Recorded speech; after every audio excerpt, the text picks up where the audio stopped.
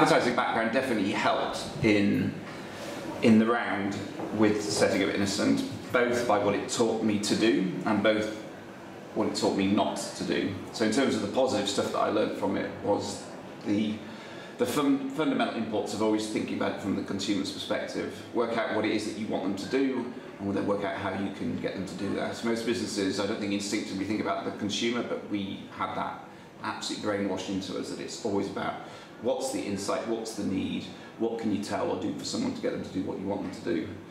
The thing that I learned also in the negative though, it was an organisation that didn't really seem to have a clear sense of purpose. It was about let's win the account, let's make some adverts, let's win the account, let's make some adverts. And of course that is what you've got to do, but that isn't the why you've got to do it. And I felt that that organisation would have done much better if it had a sense of purpose beyond merely chasing the next ad campaign or the next award. And I think in this case it's sort of proven to be correct, because as an organisation it hasn't done well over the last decade or so. So yeah, good things and less good things. I think you have got to manage it, because if you've got a business that's successful, it will be all-encompassing, and if you've got a business that's not successful, it'll be all-encompassing. So either way, you're going to need to.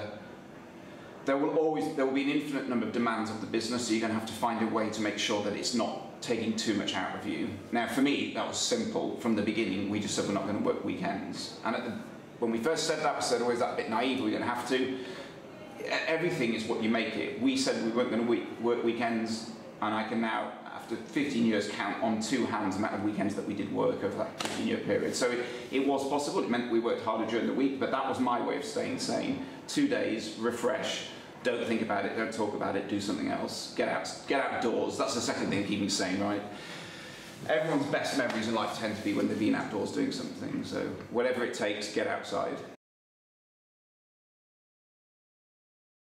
As a leader, the worst thing I've ever had to do is stand up in front of my company and explain that because we got some things wrong, we're going to have to let people go. As an entrepreneur, it's about growth, it's about creating opportunities, so actually having to stand up in front of a room full of people who have trusted you and given their career to the organisation, and then having to let some people go. That's the worst thing you can do, and obviously it's much worse for them than it is for me, although in those situations you've got to work out what's the right thing to do, and it was right to let people go, we needed to, it was a business requirement. Then you've got to work out what's the right way of doing it, and I can hand on heart say we did it generously, responsibly, quickly, and people left with their confidence intact, stayed good friends of the business, and were looked after as generously as we could, given that we were a small startup. Critical factors for success. I think I'm going to steal this from Steve Jobs. I read this thing that he apparently once said, which is the most important thing to be successful in business is to make something that people actually want. And that sounds really trite and obvious, but it's what everything comes from. If you've got a product or a service that is hot, that is desirable, that genuinely solves a real need, then your job really then is going to be about marshalling the resources to be able to satisfy that demand. If you don't have that thing, that product or service that's got within it some innate desire, then you're going to spend all your time trying to flog a dead horse, and that's just really boring. So I would be absolutely frenetically focused on making sure that the thing itself is beautiful, wonderful, brilliantly executed, and really does deliver against a genuine need a consumer has, and solves that need in a better way and a better value way than the competition.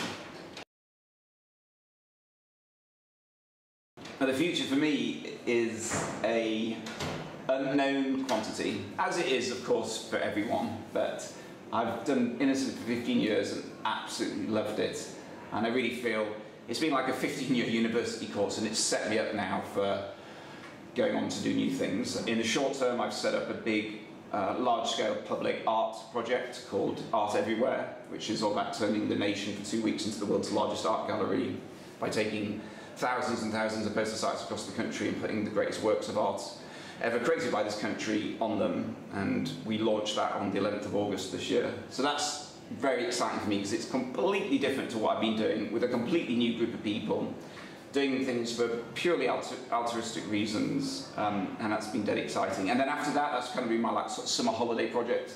And then from September, myself, Adam and John, who are the guys, we set up Innocent together. We've got ourselves a new office. We've set up a company called JAMJAR.